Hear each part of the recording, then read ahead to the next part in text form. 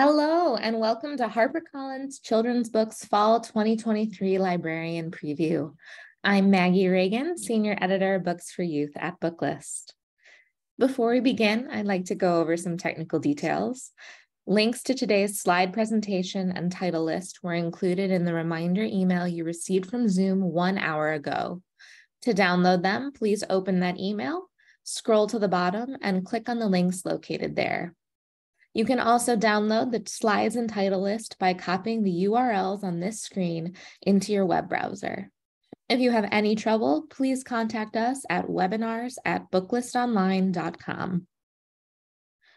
The audience is in listen-only mode, but we welcome any questions you may have. On the bottom of your screen is a toolbar with a section for Q&A. If you have a question or need technical assistance, simply click Q&A and type your message into the box that appears. We will do our best to respond to all tech-related questions, and we'll pass along all other questions to today's panelists so they can follow up with you after the webinar. Booklist offers closed captioning on all webinars. To enable or disable captions on your screen, please look for and click the captions icon on the toolbar mentioned earlier. From there, you can select Show or Hide Captions from the menu that appears. If you choose to enable subtitles, you can adjust the size of the captions at any time by selecting Subtitle Settings. And finally, Booklist expects all participants to maintain an atmosphere of respect and fairness. Anyone who violates this standard of behavior, including engaging in any form of harassment, may, at the discretion of the organizers, be immediately removed. We have a wonderful program for you today, so without further ado, I'll pass things off to the Harper Stacks team. Take it away. Oh, thanks. Thank you, Maggie. I am Patty Rosati, and I work in the School and Library Marketing Department at HarperCollins, and we're really excited to have you here today. We've got 4 terrific authors with us, and we've got lots more books coming this fall that we want to tell you about. So a tiny bit more housekeeping to go through, and that is we sent a spreadsheet of the titles that we're presenting today out before the webinar, so you can take your notes on that. We also, all the titles we talk about today and more, many, many more, because of course we can't tell you about all the books that we're publishing this fall in this 1 hour. But if you go to NetGalley or to Edelweiss, you can download PDFs of PDFs of the picture books, and you can download eGalleys. And then speaking of Edelweiss, as I just mentioned, many more of the titles that we're publishing in the fall are there. We have the full catalog, all that's coming from us in the fall. So definitely check that out. All right, let's get to it, because we've got 4 amazing authors ready to talk to you. And the first one is Joanna Ho. So Joanna Ho is the best-selling author of many books, and she's only been at it for 2 years, which is extraordinary. Some of the books that you know well are Eyes That Kiss in the Corners, Eyes That Speak to the Stars, Playing at the Border, One Day. And then for her first novel that she wrote last year, The Silence That Binds Us, that got an Apala Youth Honor Award last year. So she'll be with us at ALA celebrating that wonderful honor. Joanna has a really terrific background. Not only is she an amazing author, but she was an English teacher, a dean, a vice principal, and a professional development mastermind. In her fall picture book, Say My Name, her perfect text illuminates the key message of the story, and it's a really important one, learning about the history behind others' identities and the importance of saying people's names correctly, despite how complex they may be. Joanna's passion for equity in books and education is matched only by her love of homemade chocolate chip cookies, outdoor adventures, and dance parties with her kids. Please help me welcome Joanna Ho. Hi, everyone. It's such an honor to be here with all of you. Shout out to all the librarians. I'm sitting in a public library right now, and they set up this beautiful space for me to present. I'm going to jump right in, and I'm super excited to share with you about Say My Name. Can you just show it? Can you all see my slides? Hopefully you can. So basically, I'm going to start by just sharing from the beginning where this book is from. And this is a picture of me with my mom. My mom is from Taiwan. Her name is Chen Wanling. And I grew up listening to her and hearing her introduce herself as, my name is Wan Ling Chen, Wanling, always like this. And the response was often something like Wing Lang, Wang Long, or something like Wendy. And at the time, I didn't know. I didn't really process that, in the flattening of the tones of her name, in the constant needing to spell, and then the constant butchering of her name, so many parts of her and the beauty and musicality and so much of who she was and what she brought here was lost. Just as a really random side note, that is a picture of me in first grade. And I wanted to be a teacher because at that time anyways, because my teacher has got a lot of presents at winter break. And so I thought that that would be a pretty sweet job. And so for me, my own journey with my name really was a lot about my last name. This is a picture of me in high school with my younger brother. And you can imagine with a last name like Ho, with so many alternate meanings here in the States, there was a lot of, jokes. Sometimes I thought they were funny. Sometimes I really didn't like them. I didn't always know how to respond when I didn't like them. So often I just laughed. And then as a teacher, I did become a teacher, though not because of the presents. That is actually where my journey to really loving and owning and just appreciating my name became. So you can also imagine as a teacher in high school, when I introduce myself, particularly to ninth graders, when I say, hi, I'm your English teacher, my name is Miss Ho, the reaction often was one of snickering or laughing from, some students, and particularly in middle school. But in a profession where if you haven't earned the respect and you haven't earned the trust and built relationships with students, where a name like mine could really be used as, we all know students talk about their teachers behind their backs for good or for not so good. And I just knew that my name was something that could be used to sort of make fun of me or to create a lot of jokes about me. But instead it became this thing where students would yell it in the hall, Miss Ho, what's up? And I just would, and as the longer I was in education, the more I loved to hear them say my name. And I knew that they said it with such love and such care and such respect. And I knew on some level that I had worked to earn that, but it really sort of made me think not only about my own journey with my name, but as an educator, I saw so much of how much just names mean to people, and both, again, for growth and for validation, but also for harm. So I'm going to switch my screen. This is a video taken from a professional development session that I created with the New Teacher Center. And so in this video, you'll see a young student who shares a little about his journey in schools with his name. Like, a lot of things changed. We were allowed to talk Spanish because if we talked too much Spanish, we'd be put into the Spanish group, and you didn't want to be in the Spanish group. The teacher in there, she changed my name. Well, my name is Marcos, and she started, it was an English group, so she changed my name to Mark. And, it might not seem like anything, but, I was just, growing up and stuff. And just what I got out of being put in that English group was that, English was better. And, if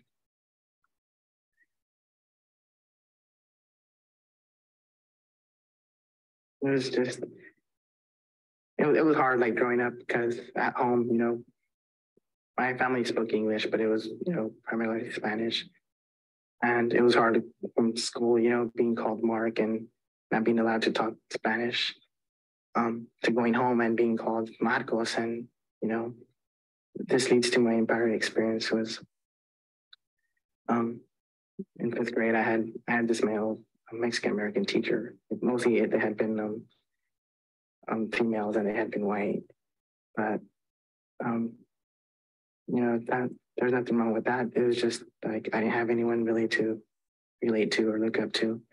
And just in 5th grade, and when I met this teacher, it just totally changed everything, because, you know, he understood. He had grown up here, you know, he had been through a similar experience, and he understood, and he asked me, you know, like the first day of the class, you know, they ask you, this is your name, but, you know, would you like us to call you by something else? And, you know, like my name was down there as Mark and not Marcos anymore, you know, even on papers and report cards, it was Mark. And at first I didn't see anything wrong with it. You know, I was Mark, and then just I started talking to him, and he just started, you know, he got me in touch with, like, he was really into his culture, and it was just easier for me to, like, relate to him, because, you know, the more I talked to him, the more I saw that, you know, I wanted to be someone who I wasn't. And he never pressured me into, you know, being more Mexican or nothing. He just let me be who I was. You know, through him, I saw that I didn't have to be Mark, you know, to be successful.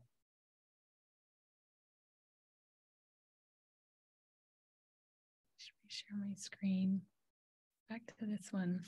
And so when we talk about the work of equity and inclusion and representation, sometimes that work starts with something that is as simple, but as profound and as meaningful as a name, and as saying that name correctly.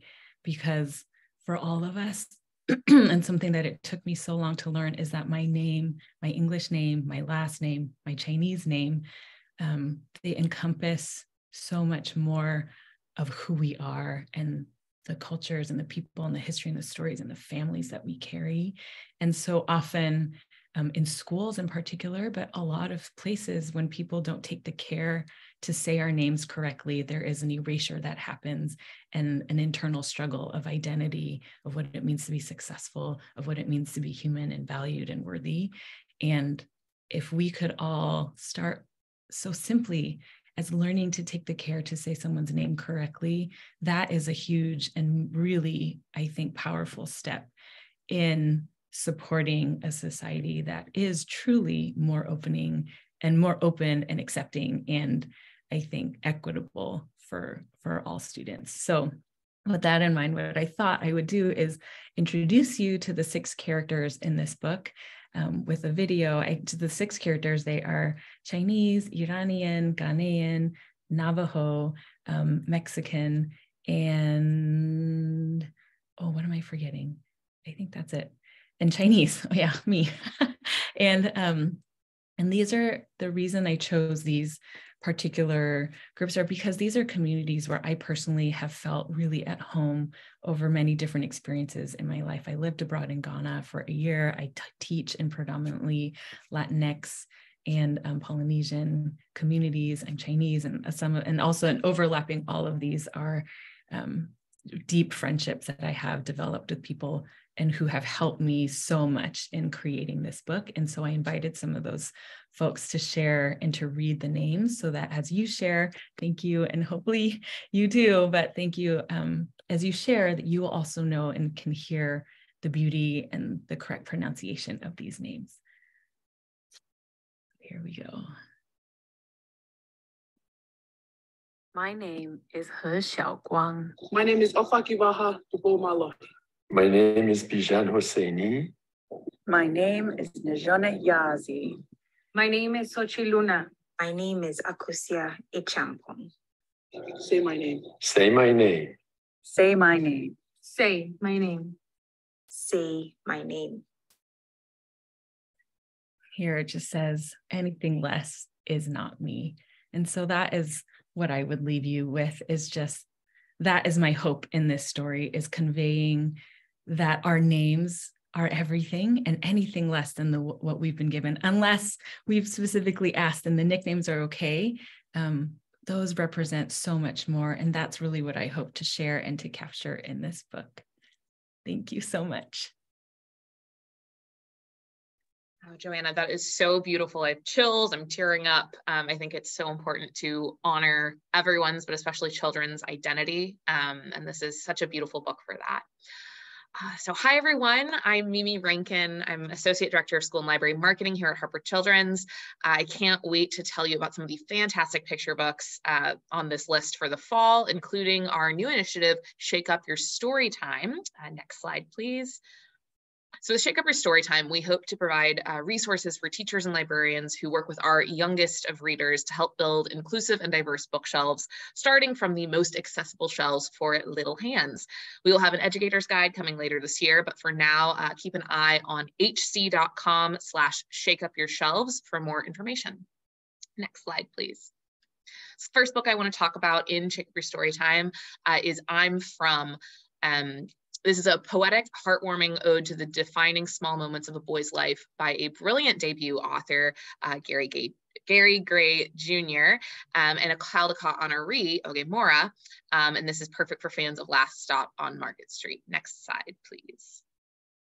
And then we have another Vamos book, which we are so excited about, from New York Times bestselling author, Pura Belpré award-winning author, illustrator Raul III. Vamos, Let's Go Read follows Little Lobo and his friends as they explore their library's Libro Love Book Festival. And I'm hoping all librarians will appreciate this one as much as we do. Next slide, please.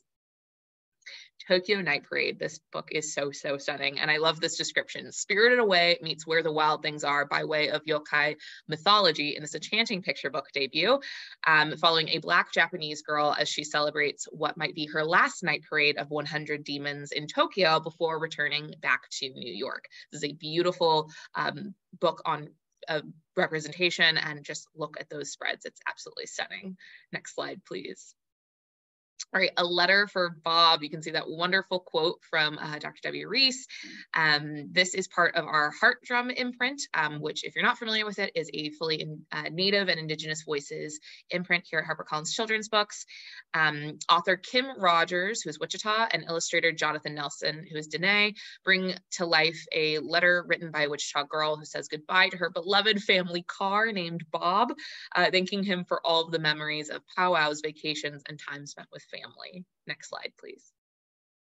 All right, Rock Your Mocks. This is another Heart Drum book. This happy, vibrant tribute to Rock Your Mocks Day, which is November 15th. And it's just celebrating the joy and power of wearing moccasins and the Native pride that comes with them. And this is perfect for all year long, but especially Native American Heritage Month. Next slide, please. I also think this one is just stunning. When the Fog Rolls In.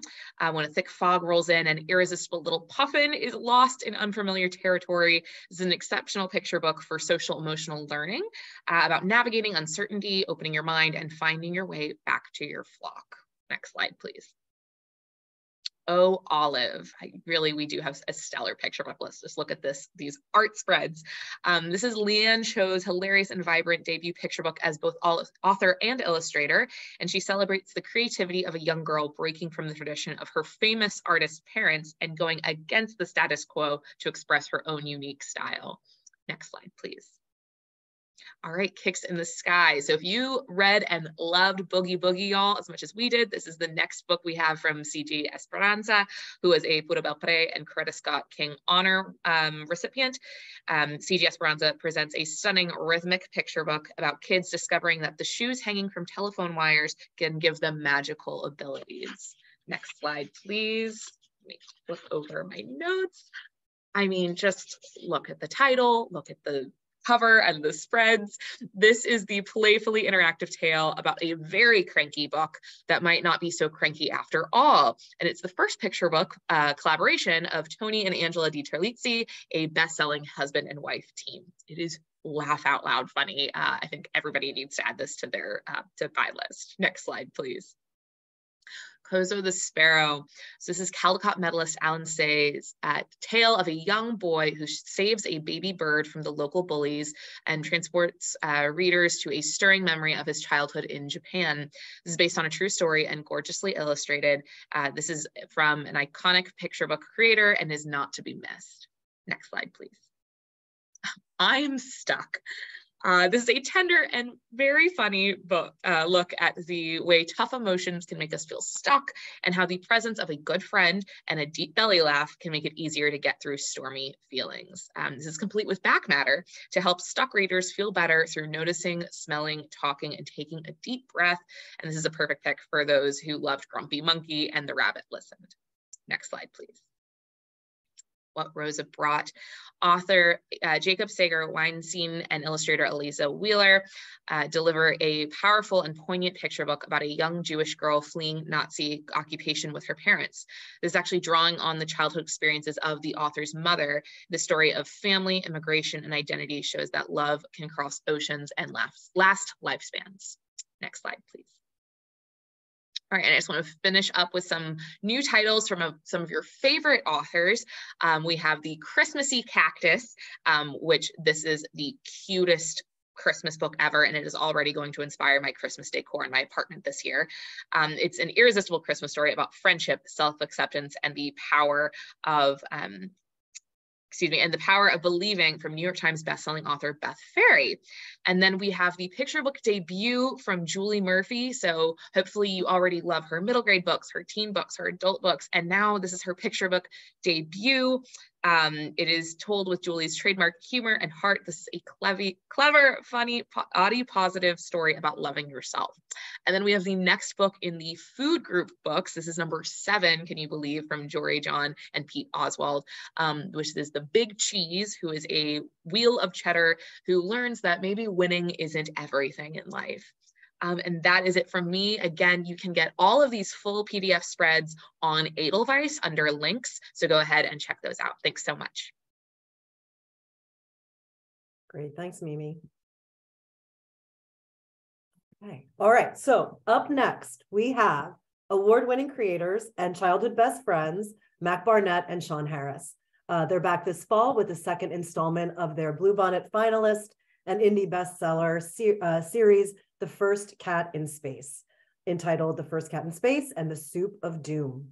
What started as a live cartoon on Instagram during COVID quarantine has turned into a laugh out loud, collaborative graphic novel series that is the perfect book to hand to all of Mac and Shawn's fans, as well as those insatiable readers of those Dogman books. Mac and Shawn are powerhouse creators and children's books heroes to many kids, teachers, and librarians, and to me. We're so happy to have them here together with us this morning from the West Coast. So thanks both for getting up early and starting your day with us. Please help me welcome Mac Barnett and Shawn Harris. Hey. Oh my goodness. Hi, everybody. I'm Mac. I'm Shawn. This is Rafe, who is a little surprised to be here, as we all are a little surprised to be here. So wonderful to be with you. Thank you for indulging us, the three of us. We had a little bit of a childcare situation this morning, and so we have a special guest. As you heard, Shawn and I are collaborators. We made this book right here, The First Cat in Space Ate Pizza. Pizza. But we are not just collaborators. Shawn's my best friend. We've been friends since we were 7 years old. And a lot of people don't believe me when I say that. We got the proof. This is us on the Castro Valley Thunderbolts. I don't know. Do we have any Thunderbolts fans out there? Any big Thunderbolts, Castro Valley Thunderbolts fans? Smash the like button. There's no like button on a Zoom seminar. And Shawn and I, we hang out all the time. We normally get together at least once a week.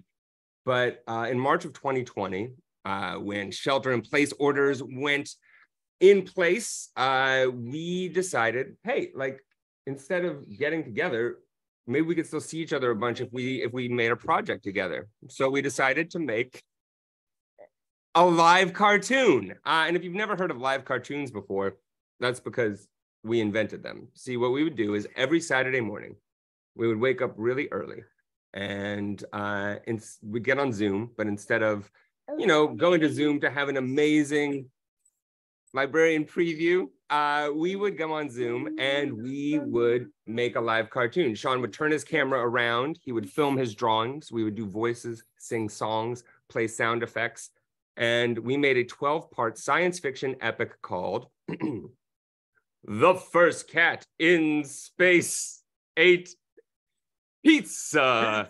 Pizza.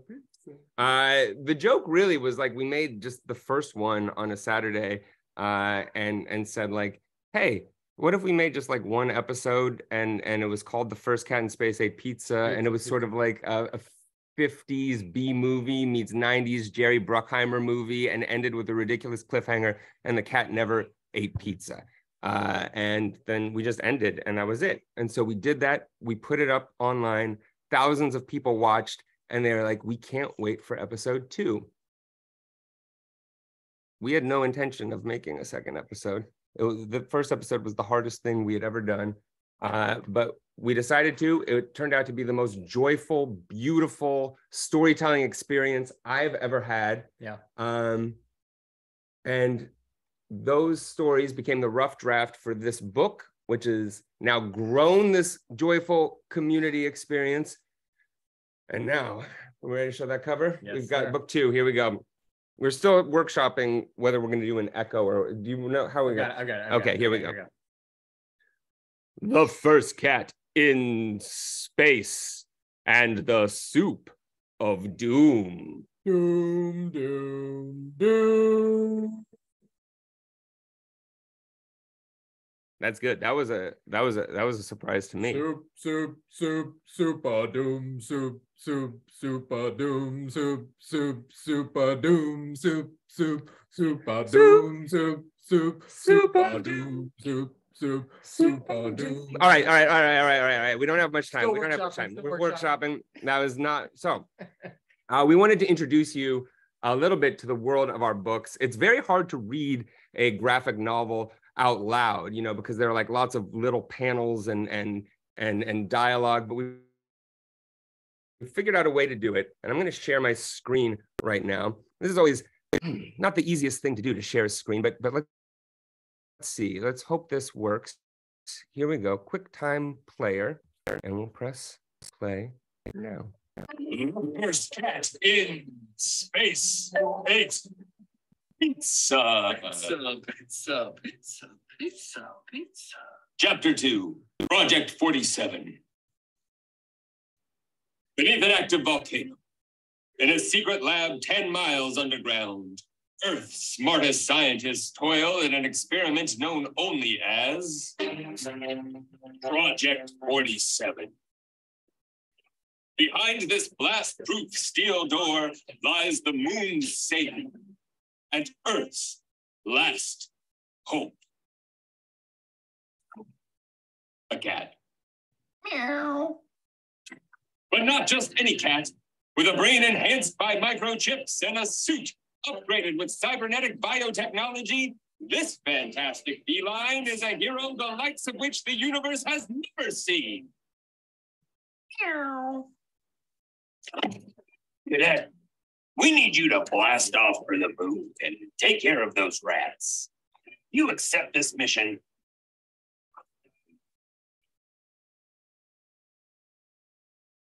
Meow. Good.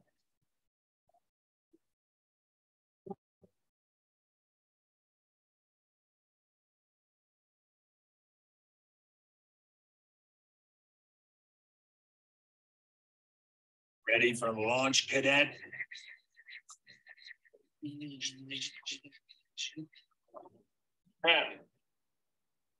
9, 8. 7 seconds later.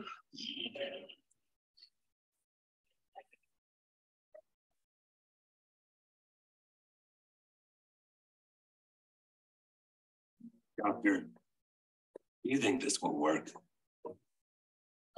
Mathematically speaking, the chances of this mission succeeding are...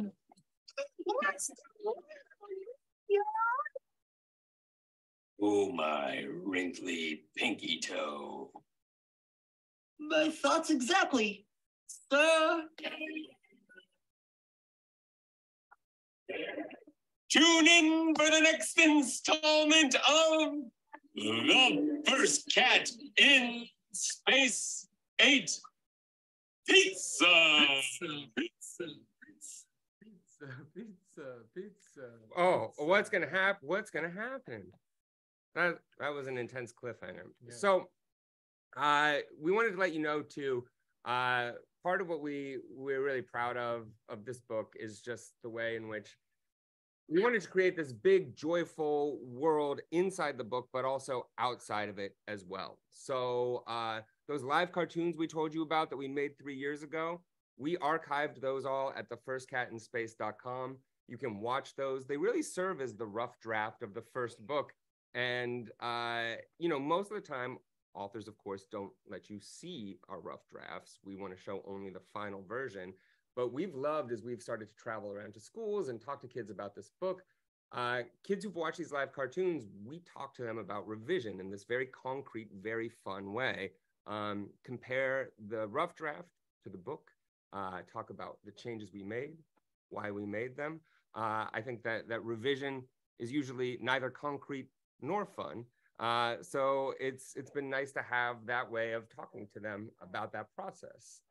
We also have songs all over our books. I love it when there are songs in books, but I also get a little nervous because I never know, like, you know, what's the tune? How am I supposed to sing this? But in book 1 and book 2, The First Cat in Space ate pizza.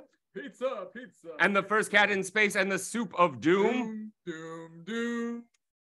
Not only do we have songs, but if you go to thefirstcatinspace.com, Shawn and I are singing those songs so you know what they sound like.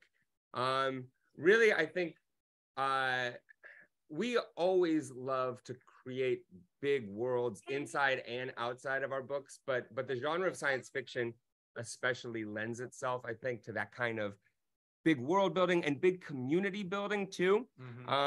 So it's been continues to be the most fun thing to have this ever expanding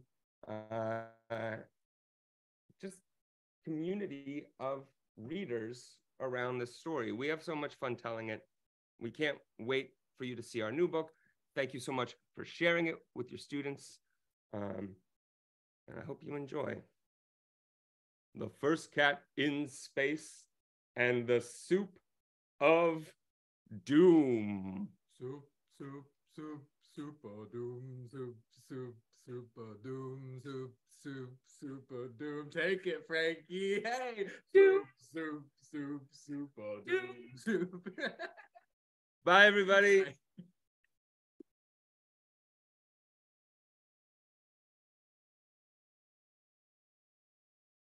Thank you so much for that, Mac and Shawn, as well as our special surprise guest. I know many readers, my nephew included, are reading this next First Cat in Space book with bated breath. My name is Christina Carpino. I'm marketing coordinator, and I'm going to tell you about some absolutely fabulous middle grade titles coming up this fall. You can go on to the next slide.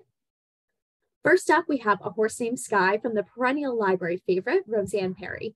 In this new standalone companion novel to her other titles, including A Wolf Called Wander, readers will meet a young colt named Sky. He loves to run and explore the open land, but humans have begun encroaching, and soon there are few resources for the horses to share. Things get even harder when Sky is captured and forced to be part of the Pony Express. Will Sky be able to escape and find his family? Next slide, please.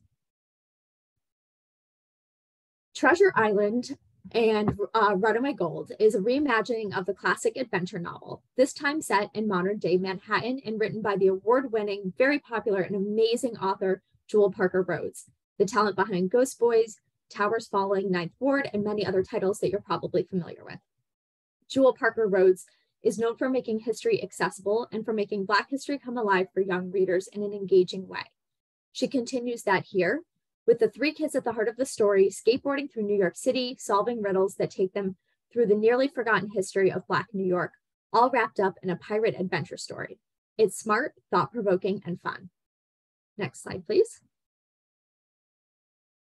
If you could choose to be a god forever, would you do it? That's the question posed in critically acclaimed author Corey Ann Haydu's spellbinding The Widely Unknown Myth of Apple and Dorothy. Dorothy is a descendant of Pandora. Yep, that Pandora. She's not exactly high on the godly chain, and when she loses her mother, her grief threatens to consume her. Apple, however, is the descendant of Zeus and Hera and is practically perfect in every way. The two are very different, but they've become unlikely friends. Read this book to find out if their friendship can survive the solstice and the decisions that come with it. Next slide. Improbable Tales of Baskerville Hall is the first book in a new series by Allie Standish that's perfect for fans of the Mysterious Benedict Society or Enola Holmes. Young Arthur Conan Doyle is attending a secret school for extraordinarily gifted children, Baskerville Hall. There, Arthur, his friends, and even his enemies are invited into a secret society known as the Clover. Full of puzzles and mysteries, this is a highly engaging book for any reader. Next slide. Here we have some fabulous fantasy middle grade for you. Another new series coming our way from debut author E.C. Hendricks is Adia Kelbara and the Circle of Shamans. Adia Kelbara is a 12-year-old orphan whose extended family believes she's possessed by a demon. Hard to deny that when she suddenly develops some unexplained powers. And soon she's given the chance to be away from her family, so she takes it and ends up at the Academy of Shamans. Unfortunately, there she discovers that the kingdom's emperor actually is possessed by a demon. So can Adia use her newfound power to save the day? We have Coyote Queen by Jessica Vitalis. Stuck in a trailer with her mom and her mom's alcoholic boyfriend Larry is not exactly where 12-year-old Fudd wants to be. Instead, she wishes to be free like the coyotes she sees wandering outside. Fudd decides to sign up for a local beauty pageant in an attempt to win some money and use it to escape. The more she thinks about escape, the more her connection with the coyotes grows. If you like your middle grade books with a lot of heart and just a touch of magic, this is your perfect next book. And Shannon Smith makes the shift to middle grade with Rayleigh Mann and the Company of Monsters. Rayleigh has a reputation as a troublemaker, so it's only natural that he's going to sneak out on All Hallows Eve to go trick-or-treating and maybe cause a little bit of mayhem. But in the process, he gets way more than he bargained for, full of Jumbies, the Boogeyman, and all kinds of other Caribbean lore-inspired monsters. This fantasy is sure to delight and frighten in all the best ways. Next slide, please. If you're anything like me, you were blown away by Courtney Comrie's debut novel in verse, Rain Rising. I'm thrilled to announce that we have another book about rain. In this story, Rain's in a new school year away from the support system that she built in 8th grade. Combined with her brother being away at college, Rain isn't feeling this change. When an older boy starts paying extra attention to her, she struggles to open up about what's happening to her mom and her new counselor. Full of hope and honesty, this is a beautiful book with lots of social emotional learning ties. Next slide. And here we have two fabulous debut authors that we want to talk to you about. First up, we have Just Lizzie. A lot of changes go on when you're 14, and for Lizzie, those changes include moving and dealing with friends who'd rather date than play dolls. She feels left behind and struggles to explain that she doesn't have any interest in boys or girls. But when they learn about asexual reproduction and plants during science class, Lizzie starts to wonder if people can be asexual too. This is a really nuanced book about sexual identity, growing up, and learning that there are many ways to live and love. And we have Tethered to Other Stars by Elisa Stone Leahy. Wendy Toledo knows that black holes and immigration police have one thing in common. They can make things disappear without a trace. Wendy hopes her family can keep their heads down and focuses her energy on winning the school science fair. But Wendy ends up caught in the middle of school bullying, her family's secrets, and ICE detaining someone she cares about. Dealing with timely topics, this novel expertly weaves STEM themes and immigration activism into a must-read novel for fans of Ephraim Divided. Next slide, please.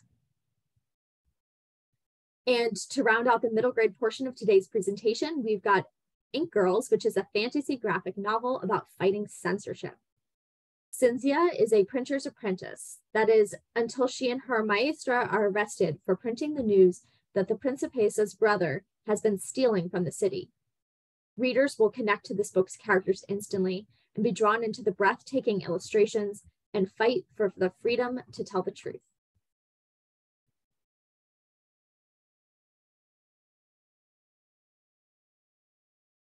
Thanks, Christina. And again, many more middle grade books are coming to you this fall. So check out our Edelweiss collection and you will see them. Okay, we have one more author speaker and I am super excited about her. And she is Elana K. Arnold, National Book Award finalist, Prince Award honoree, whose catalog of books for kids and teens, it includes picture books, chapter books, middle grade novels, and YA fiction, she can do it all, has garnered dozens of starred reviews, state list citations, and other accolades. Many of us do sit up and take notice when she has a new book.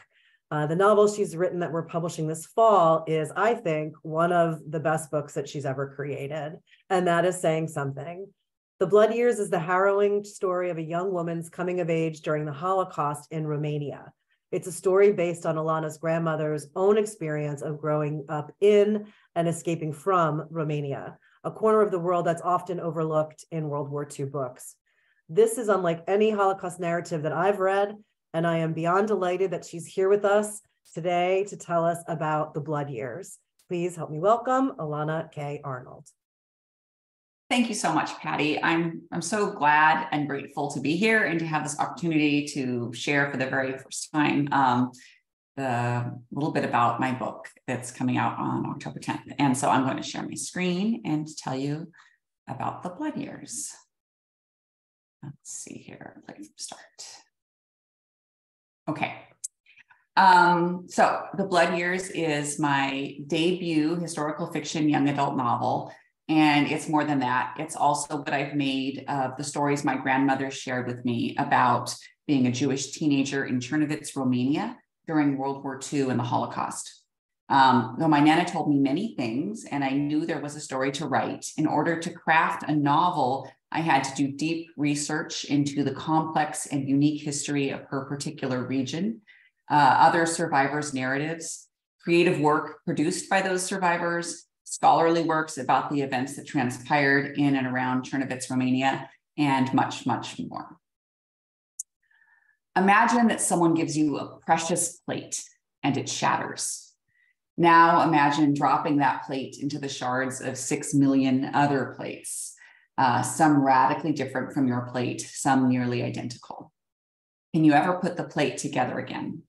Most likely no. But what you can do is sift gently and delicately and reverently through the shards, finding as many of the pieces of your plate as you can, and collecting other sharp-edged, beautiful, terrible pieces as well. And then you can take all those pieces and sit with them for many years, and then do your very best to make something with them, a mosaic, a piece of art that honors the original plate, even if it cannot be salvaged, that finds a way to make art from so many broken, priceless things. That is what writing this book felt like. It's my Nana's story, but it's not hers alone. It's also a tribute to the other Chernovitzers who endured the Holocaust and the pogroms before, and to all those who perished. I always knew that both my grandparents had survived the Holocaust, my grandfather in Poland and my grandmother in Romania. Here I am celebrating my college graduation with them. They met and married after the war. I learned about concentration camps in school, and when I asked my Nana if she'd been imprisoned, she said, "Not exactly." What I didn't understand for many years was that the experience of Jews and Roma and disabled and gay people in Romania was different from the stories made popular in American literature, media, and history books. There were no concentration camps in Romania, but that absolutely didn't mean there was no Holocaust. Instead, there was a systemic, slow erasure of Jewish rights and protections that began before the war and amplified throughout, resulting in the Jewish residents losing their status as citizens, their right to do business, the corralling of the Jewish population into an inhumanely small and unsanitary ghetto, and waves of brutal deportations and murders. In The Blood Years, I chose to call the city what my grandmother called it, Chernovitz, though it's gone by different names depending on who was in charge. As my character Rika says, we call the city by her maiden name, Chernovitz, rather than Cernuti, the name Romanians thrust upon her when they took her from Austria after the Great War. The war years in Chernovitz, Romania, and the fate of its Jewish population have not been extensively written about. It should be common knowledge that Romania is the country that killed the most Jews of any other country except Nazi Germany. Even before the war, there was a long history of Romanian anti-Semitism and violent attacks on Jews. During World War II, over 400,000 Jews were murdered in Romanian-controlled areas. Unlike Germany, Romania has not done the work of acknowledging and remembering its terrible history. In fact, during communism, the Romanian government blocked access to and even destroyed archival material and deflected all blame onto Nazi Germany. It was only after the fall of communism that archives were slowly opened and remaining artifacts started to be accessed. This process is still ongoing, and most people are still unfamiliar with the history of this region and the extent of the murders. Here's a map of the region before the wars when Chernovitz was still part of Romania. I've circled Bukovina, the region that my grandmother's city is from. You can see it's right there, kind of on the border between Romania, Czechoslovakia, Poland, and Ukraine. It looks different now. Here's a more current map. You can see that Chernovitz is now part of Ukraine. I wanted to visit the area, but couldn't because, as you know, there's an invasion of Ukraine happening by Russia, which is another sort of terrible repetition of the past. As part of the book, it's about the Russians coming to my grandmother's city. So you don't need to read all this, but I'll just tell you briefly. This is about what happened in the region. So after World War I and the collapse of Austria-Hungary, the area around Chernovitz called Northern Bukovina was awarded to Romania. So my grandparents' family considered themselves Austrians, but they became Romanians before my grandmother was born. At the time, ethnic Romanians made up only a quarter of Chernovitz's 112,000 people. Jews constituted the biggest group. At least 27% of Chernovitz were Jewish residents, according to the 1930 census. And the city was considered a relatively safe haven for them. Other large groups in the city included Germans, Ukrainians, and Poles.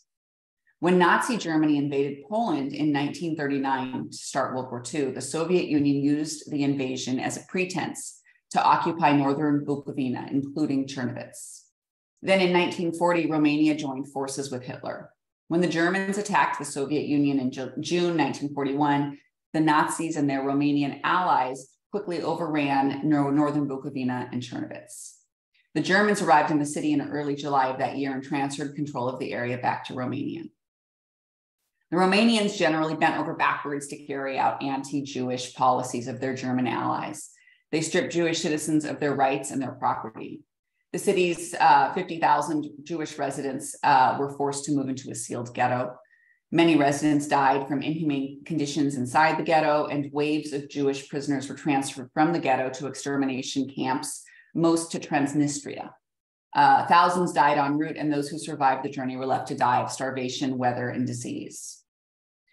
It wasn't until after I published my first novel that Nena filled in some of the gaps in the war stories I'd heard from her. Hearing what she finally shared, I understood why. When I was young, she'd edit out the worst of things to spare me from them. Though when I was young, she'd shared stories about her family life, going to the countryside for a summer where she was chased by geese, her mean as a snake, but incredible older sister, Astrid, their attendance at a ballet academy and the relationships made there. Near the end of her life, she trusted me with much more of it.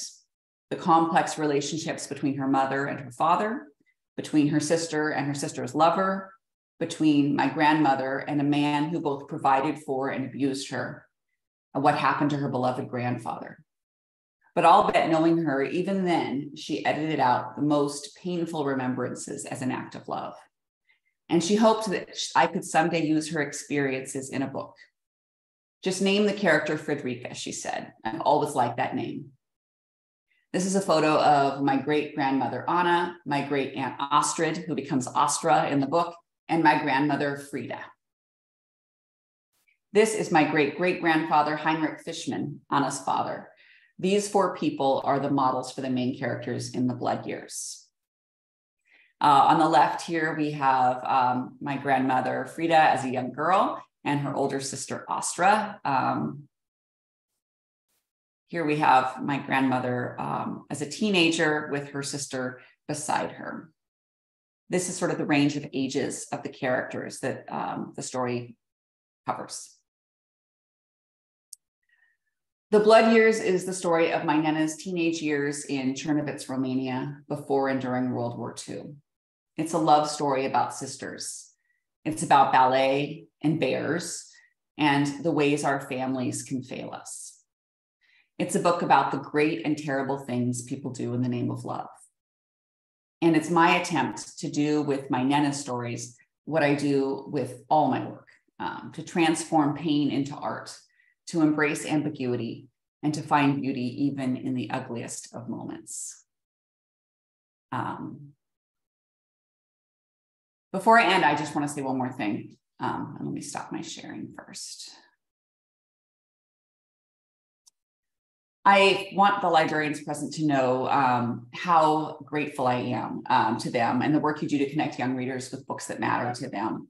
Your job shouldn't be dangerous or scary, but I know that right now it might be. And I want you to know that I am your partner. I want to help you advocate for your readers' rights. So please reach out to me at any time if I can help you. My contact information is on my website and emails come directly to me. Thank you all so much. Oh, Elana, thank you so much. Thank you so much. You definitely have transformed pain into art in the Blood Years. And thank you for giving us the backstory. It was amazing having read it and then seeing those photos, really, really something. Thank you. So I got to gather myself a little bit before I race through a couple of other YA fall titles that we have coming. And I will try to remember to say flip slides, Grace. I'll do my best. So this fall, we have a really strong teen list. And as my team was reading through manuscripts and discussing our plans, it occurred to us that a lot of them would be really good for book club, for book club discussion with teens and adults too. So we are launching a campaign in early fall, cleverly called Best Books for Teen Book Clubs. And we're going to launch it, as I said, in the fall with 4 works by popular award-winning authors. We're going to have a website, which should be ready to go in late August. That'll include a general teen book club guide. We tapped a librarian to write this for us, that has tips for running a club, including how to promote it, how to keep discussion, how to get teens to show up even, because that, of course, is the first order of business, plus conversation starter questions for 4 featured books, including Elana's The Blood Years, and then the others you'll see here that I'll also talk about. Charming Young Man, Elliot Schrieffer, The Blackwoods by Brandy Colbert, and Those Pink Mountain Nights by Jen Ferguson. So Harper Stacks is where all this, we'll have all of this information on, when we actually launch it. So if you go there, you can find out more information if you are interested in us helping you with your own teen book club, either one that you have or one that you want to start. Okay, next slide, please. First up, Charming Young Man. As a New York Times bestselling author with 2 National Book Award finalists and a Stonewall Honor Award win to his credit, Elliot Schrieffer writes across a wide range of genres, and this fall he moves into a new genre, historical fiction, and delivers yet another sharp and witty voice with distinct perspective. This is YA historical coming of age. It's set in 1890s Paris. It's about a rising star French pianist navigating his way into high society. I think the best comps are Last Night at the Telegraph Club and our very own The Gentleman's Guide to Vice and Virtue. Elliot will be at ALA conference this June to pick up his Prince Honor Award for Queer Ducks, which we published last year, and which I think he spoke to us about at our preview last year. So please come and meet him at his events and signings if you're going to be in Chicago. We'll have details of all of Elliot's signing and everybody else on our Harper Stacks social channels. Next slide, please. Brandy Colbert's career highlights include her Stonewall Book Honor award winner, Little and Lion, and her YALSA Excellence in Nonfiction and Horn Book Award winner, Blackbirds in the Sky. In The Blackwoods, Brandy combines her talent for both contemporary and historical fiction, detailing the lives of a famous Black Hollywood family from a young actress's rise to fame in the 1940s and 50s to her great-grandchildren's lives in present-day Los Angeles. The result is a story with the glitz and glamour of Tokyo Ever After and Permanent Record, but focused on a Black family dealing with the challenges of fame and societal expectations. We will publish in October with that killer pick-me-up cover. Next slide, please. Another person who will be at ALA to pick up awards is Jen Ferguson, author of The Summer of Bitter and Sweet, which received 6-star reviews and was a Morris Award finalist and Stonewall Honor book. In this remarkable second novel, Jen writes about 3 teens who work together at the local small town pizza place. Berlin and Cameron, who are Métis and Cree respectively, and Jesse, who is white, together confront the traumas, barriers, and losses that each are facing. As in her previous novel, Jen addresses the endemic violence perpetuated against Native women, as well as issues of mental health and sexuality, all with a deft and considerate touch. This is also part of our Heartstrom campaign, and we will publish in September. Next slide, please. And this is Resball, another stellar book on our Heartstrom list. This is Brian Graves' compelling debut novel. Ojibwe basketball player Trey Brune is still grieving the death of his older brother when he's given a shot to take his place on his Red Lake Reservation's varsity basketball team. But with so much to face down, including racist cops, community expectations, social landmines, and Trey's ongoing sense of loss, will he and the team make it to their first state championship? This is high action sports book with an underdog hook, I think great for reluctant readers, and many more. Next slide, please. Here we have a couple of debuts coming in the fall. So the first one is Impossible Thing to Say. This is from our new Alida imprint. It's a novel in verse about an Iranian-American teen who meets his grandparents for the first time, crushes on a classmate, tries reinventing himself through Shakespeare, falls in love with rap music in the aftermath of 9/11. This is great to hand to fans of The Poet X and Tahira Mafi's A Very Large Expanse of Sea. And just a note about the author who I had the pleasure of meeting earlier this week. He's kind of awesome and incredible. He's a poet and a playwright and a rapper. He's a co-founder of Pigpen Theater Company, an award-winning theater company and band. And under Pigpen, Arya has written, directed, and performed original plays as well as books adapted for stage. So he's definitely a talent to watch. And this is definitely one to put on your TBR pile. Next is Queen, and Queen follows a queer Cambodian American teen's journey to find her voice and step into her legacy. And it's one of the first, if not the first, YA contemporary realistic novels written by and about a Cambodian American. It is set in Lowell, Massachusetts, home to the second largest Cambodian population in the US. And the story brings the community's history, culture, traditions, and beliefs to the forefront. And then the last debut YA book I want to tell you about is Pretty. And the editor comps this as Concrete Rose meets Things We Couldn't Say. It's a debut that follows 2 boys who get caught in the crossfire of a sinister plot that not only threatens everything they love, but may cost them their own chance at love. Pretty honors the queer Black and also the Southern Black experience, 2 things that are missing on many bookshelves. And that's another killer cover. Hat tip to our amazing art department for that cover. Next slide, please. So this is a graphic novel, nonfiction from the award-winning Don Brown, and it's called Run and Hide. In the tightening grip of Hitler's power, towns, cities, and ghettos were emptied of Jews. Unless they could escape, Jewish children would not be spared their deadly fate in the Holocaust. Only 11% of the Jewish children living in Europe before 1939 survived the Second World War. That's a just staggering number. Run and Hide tells these stories of these children, forced to leave their homes and families as they escape certain horror. Some kids went to England by train, others were hidden from the Nazis, sometimes in plain sight. Some were secreted away in attics and farmhouses, and still others made miraculous escapes. Acclaimed nonfiction storyteller Don Brown here brings his expertise for journalistic reporting to the deeply felt personal narratives of Jewish kids who survived against overwhelming odds. Thanks for that. Next slide and last slide for me. So 3 terrific fantasy novels by really popular authors that your kids in your life are going to be psyched about. The first is Scarlet Veil.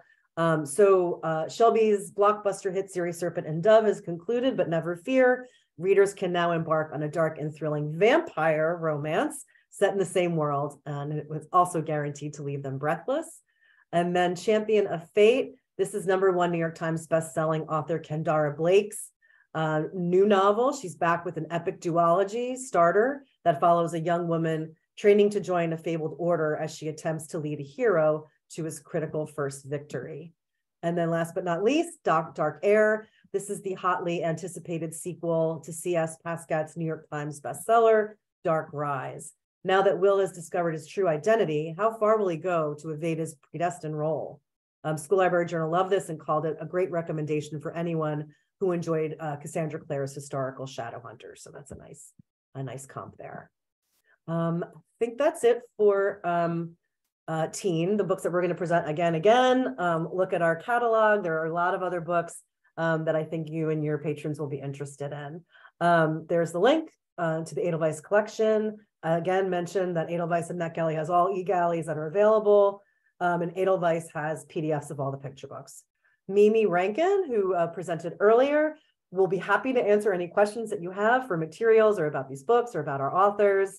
And yeah, if you don't already follow Harper Stacks on Twitter, Facebook, our blog, our newsletter, like please do. We've got some really great stuff there.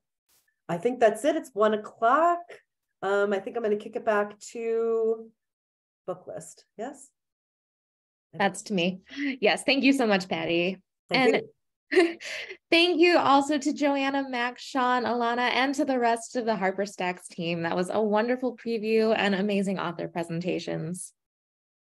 Tomorrow, all attendees will receive an email containing links to today's video recording, title list, slide presentation, and a certificate of completion.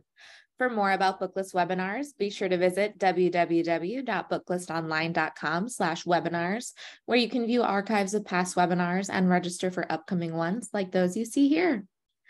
Recently, ALA's Office for Intellectual Freedom reported 1,269 demands to censor library books and resources in 2022, the highest number of attempted book bans since ALA began compiling data about censorship in libraries more than 20 years ago. Join the Unite Against Book Bans campaign to help protect the freedom to read and to empower readers everywhere.